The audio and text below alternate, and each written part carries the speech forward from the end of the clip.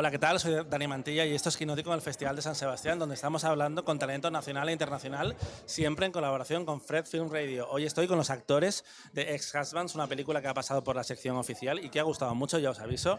Estoy con James Norton, welcome. Thank you very much. And Miles Heizer. Hello, thank you. Thank you for being here. What did you like about this international story about a family full of men? For me, the film's tone is so specific. It's such a small bullseye, and I can't think of many movies which compare in that sort of that beautiful balance with the comedy, the heartbreak. It'll make you laugh out loud, and it's got this very touching kind of heart. It encapsulates family masculinity, asks these very probing, provocative questions. But at the same time, it's very gentle. Nothing massive happens. It's not a big dramatic movie. It's life. It's life. It's a little snapshot of these men's lives. And when Noah described it to me and we read the script, I felt I could see these men. I knew these men, and I also hadn't necessarily seen many movies which represented them. So I was excited to get involved. And you seem like belong in the real family, even if you are not family in real life. How was creating that dynamic between you and also with Griffin? Honestly, it was incredibly easy. It happened so fast. I think that we filmed the movie in Mexico, and because of that, it actually sort of felt like we were on vacation the entire time and got extremely close very fast. We even had a little break in the middle of shooting. We went to an island together. And we really did get along so well that I think that it hopefully translates well in the movie, and it did make the whole thing feel very sort of relaxed and easy, the whole filming process, because we actually did really get along.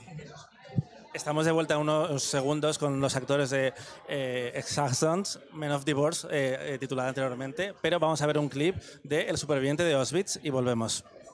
Me interesa su historia. Soy el superviviente de Auschwitz, pero nadie sabe cómo lo consiguió.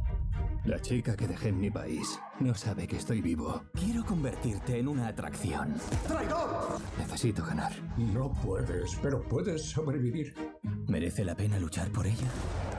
Miles, I wanted to ask you about the chance of playing this gay character, but we are used to watching these coming out stories. This is not the same because the family loves him and accepts him. How was playing with that struggle within the character? Yeah, that was actually something that I love so much about the movie, is that they portray this gay character sort of post coming out in a family that accepts him, and especially having the other two characters dealing with their relationships, straight relationships.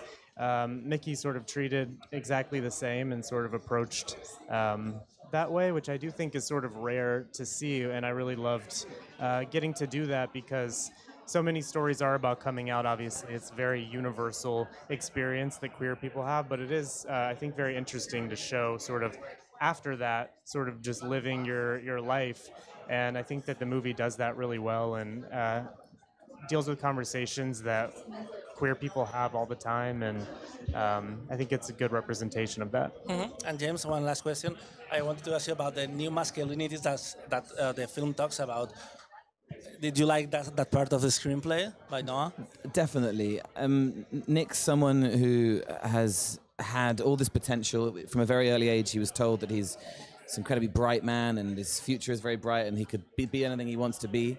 And that, I think, mixed with this expectation sometimes on young men to, find the career and make the money and, live this very sort of aspirational path. And the combination of those pressures and those expectations and the fact that he is this kind of brilliant mind just cripple him, and mixed with his obviously quite serious mental health issues and his depression, the man, he just gets completely lost, and the more he falls short, the more guilty he gets. So I found it was a very gentle, tender, compassionate look at a man who is slowly being broken by the expectations put on him. Congrats for the movie. I think people has really liked it this morning. So enjoy the screen this afternoon, I think, in the This evening, I think, It's a really cool cinema. So Great. thank you, guys. Thank you for having us. Seguimos en quinótico.es con más entrevistas, muy pronto con Begoña Donat. Y seguid aquí porque esto es La Vida en Directo y el Festival de San Sebastián. Gracias.